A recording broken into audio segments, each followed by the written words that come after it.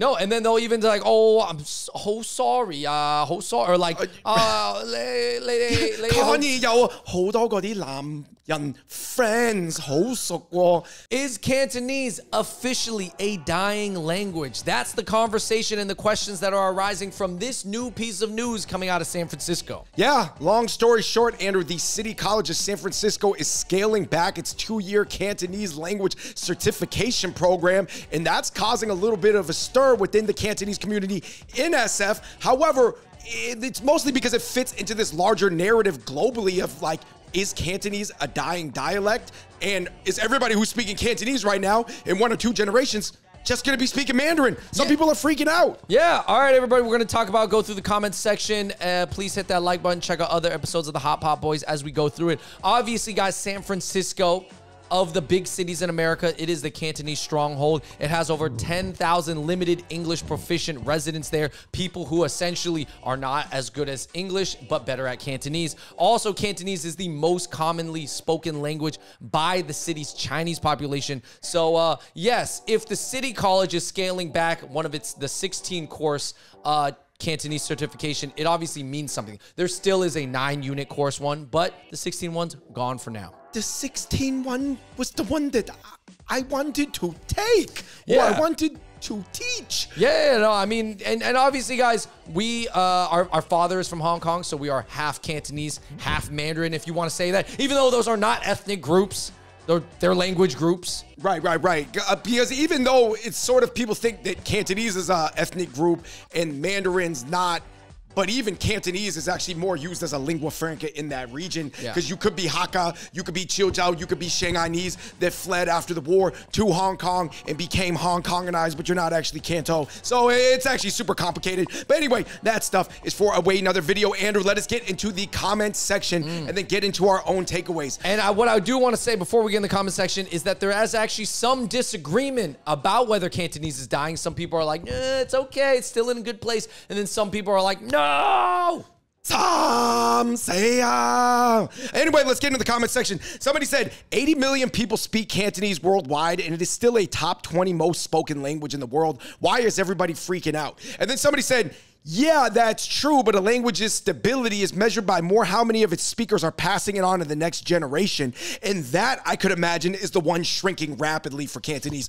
Both of these, Andrew, competing facts, both true. Yeah, so I do think, obviously, there are a ton of people who still can speak Cantonese across the globe, but possibly they're older, and possibly the proficiency is going down the younger you are. And does that mean the next generation, like even our generation, like the 25, 30-year-olds, are we going to pass it down to our kids? That is the big question. So my question for everybody watching, if you are a Cantonese speaker, how do you plan on passing it down?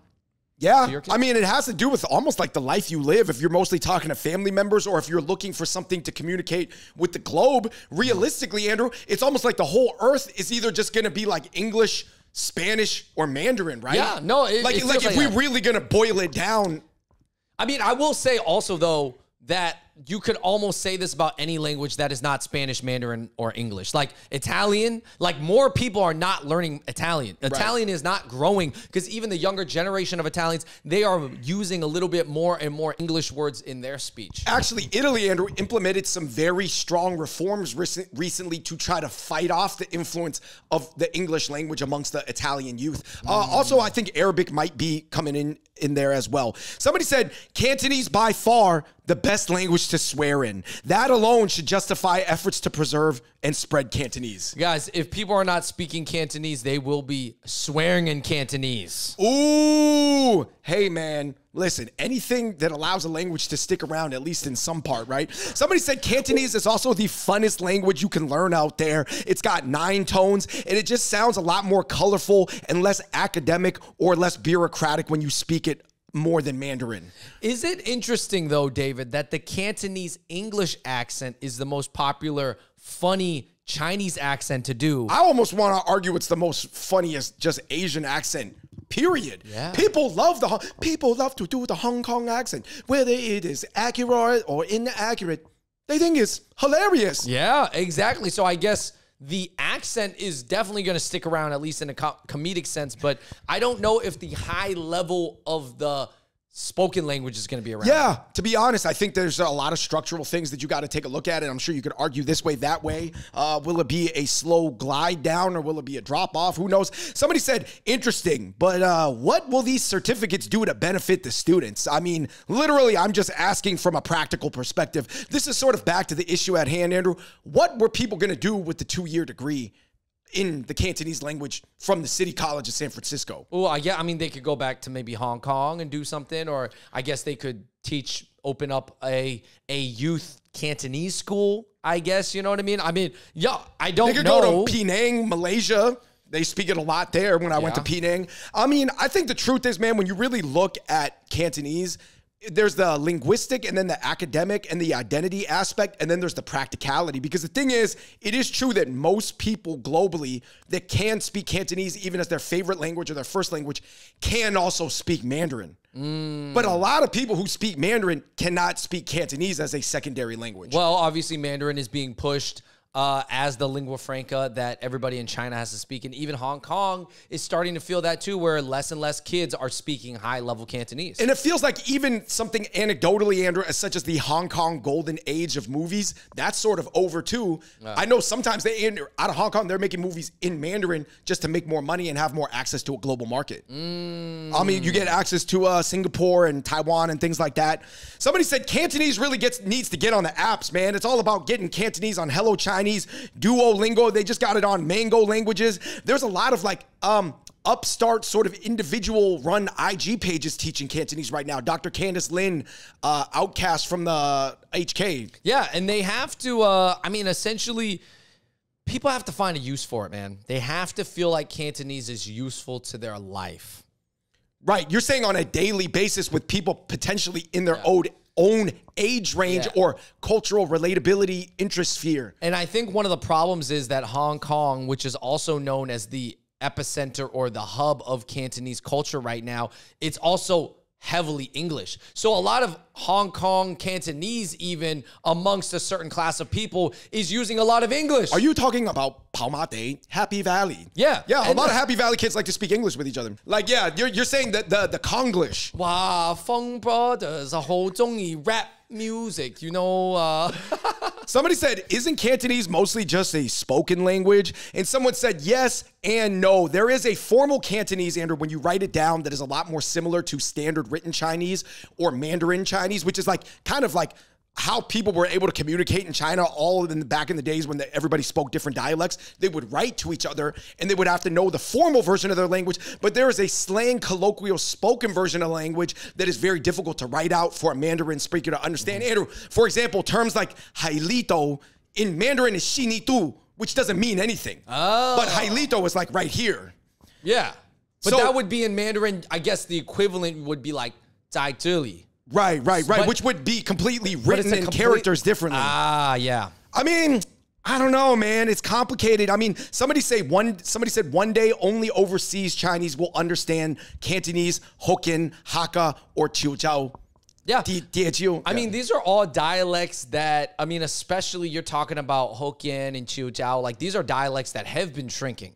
Because a lot of their dialects got taken over by Cantonese speakers, because Cantonese was kind of the southern dialect, like the lingua franca of the southerners. And some people in SF or like Boston, old school Toisan strongholds, like the older generation, they even felt some type of way about leaving Toisan or like Zhongshan behind and learning Canto. So then it's funny that only now the people who speak Canto, it's almost like whatever happened to an even smaller sub-dialect that within the Canto umbrella is happening within Cantonese underneath like southern dialects like Fujianese or whatever. So it's true, like some people from Zhongshan, which is another, you know, they essentially speak like a different type of Cantonese. It's like 70% different than Cantonese. But then they're like, oh my gosh, like then our whole family learned Cantonese. And now Cantonese is going away. It's just our languages keep going extinct. Somebody said there used to be a lot more material 20 years ago when the British still ruled Hong Kong, but over the past 20 years, there haven't been a lot of new materials. And somebody said all Cantonese learning materials, whether it's for English speakers or Mandarin speakers to learn Canto, always focuses on learning dim sum. There's got to be more than dim sum. Yeah. That's why the swearing aspect comes in, right? Yeah, swearing, dim sum, gossiping, Those are definitely the most important. I'll never forget like the dim sum dishes, and I will never call dim sum dishes by the Mandarin name. All right, I do not feel comfortable doing that. It's weird to me. Somebody said all non-Mandarin dialects are pretty much fading more or less. Some faster and some not as fast. I mean, right? There's dialects up north, obviously in like, you know, Shandong, Dongbei, you know, the way they speak. They are more similar to Mandarin immediately, though. It's probably similar to Mandarin, but essentially those accents are going to go out of style what's the Shandong Yin? What's the Shandong Yin? Yeah. They're not going to say it like that in next generation. Shanghainese, which is essentially kind of feels like a different language, it's getting phased out too with the younger generation. I mean, listen, guys, they just change. I don't know. I mean, obviously some type of... I'm not going to tell anybody that it's like, if you feel some type of way about it and more intensely than other people, I understand where you're coming from, but things always change. But my question is like, how do you maintain culture? How do you maintain pride in it? And how do you maintain usefulness?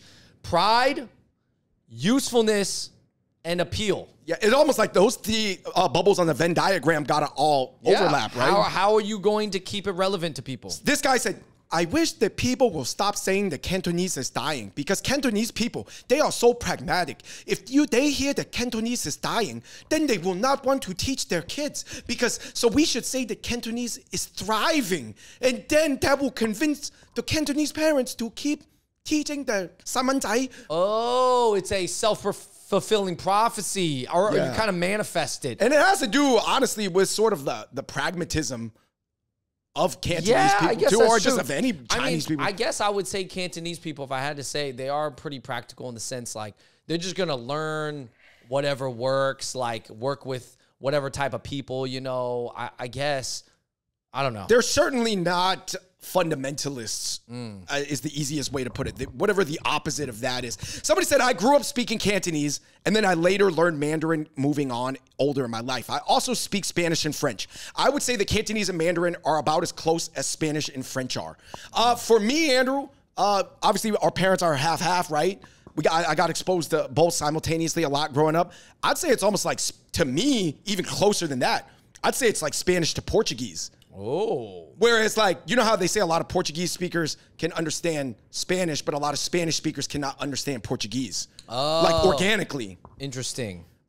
Somebody said, any language without a distinct written form is doomed long-term.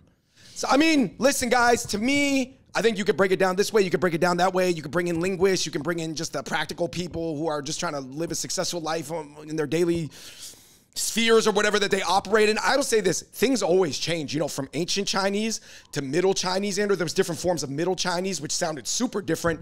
And those all sort of split off into the modern dialects, you know, everything from Cantonese to Chiujiao to Fujianese to Shanghainese, which is Wu, all the way up to Mandarin. And then there's different forms of Mandarin. You know what I mean? Like, things always change, right? Sichuan, Hua. Yeah, I mean, my overall takeaway is that everybody just has to have their reason on why they want to preserve Cantonese as a language. You have to find your real reason. If it's to speak with your grandmother or to go back to Hong Kong, great, you know? And I think Cantonese is going to be around for generations to come. It really is. I don't think it's going away anytime soon. I do think it is in a constant decline, to be honest. Right. But it's not, like, shooting down. Like, it's not going to get cut off. It's like on a glide down. Yeah, and then also, like, the food is still going to help, but at the end of the day, in this capitalistic world, it's going to follow the money, man. If the money and the flow and the power is with learning Mandarin, they're going to learn Mandarin. Just like Shanghainese. Within Shanghai, guys, you're not going to meet that many young Shanghainese people who speak Shanghainese very well. Yeah, it's a different dialect. So I'm saying, like,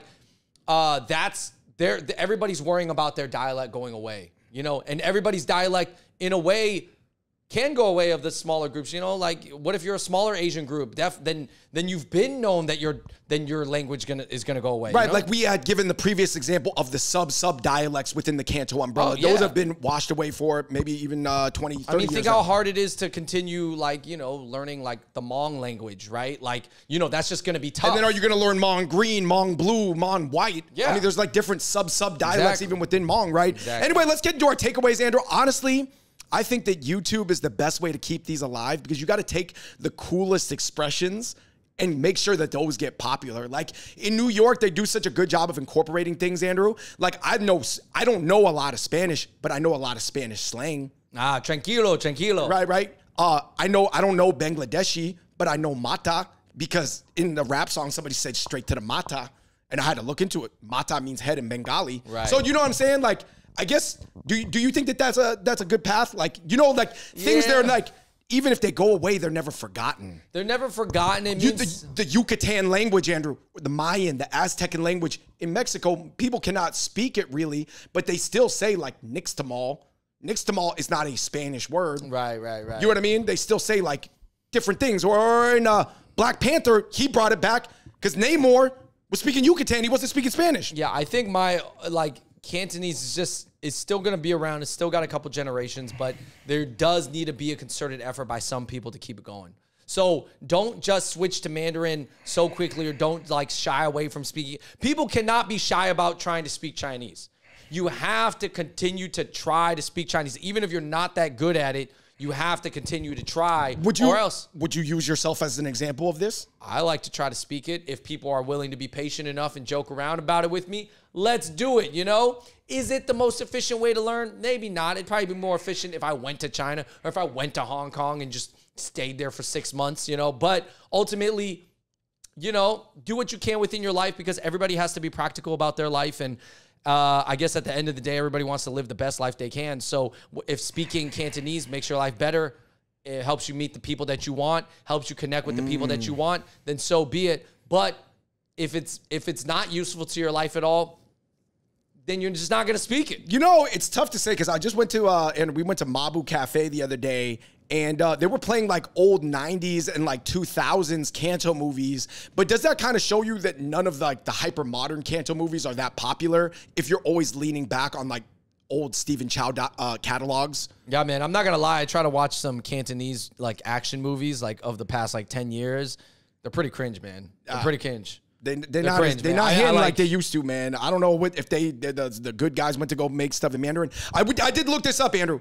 The only language that has ever been revived in world history and had a exponential leap in speakers is Hebrew, and there was a lot of religious things that went into that. Yeah, well, there was like a concerted like team effort, you know. See, it has a strong need. You know what I think, Andrew? When I say gone but never forgotten, I'm talking about like 1990s Michael Jordan basketball. If you listen to rap music, they're still referencing Ginobili, you know, Rondo, Jordan, Pippen, but those guys haven't, you know, Jordan and Pippen didn't play in the league for 20 years. Right. So why is everybody still looking at the 90s? And like, if you go into any sort of retro bar that's like cool and hyper contextual in New York, they're always playing like Knicks games or like old Jordan games, you know, and Aimé Leon Dore.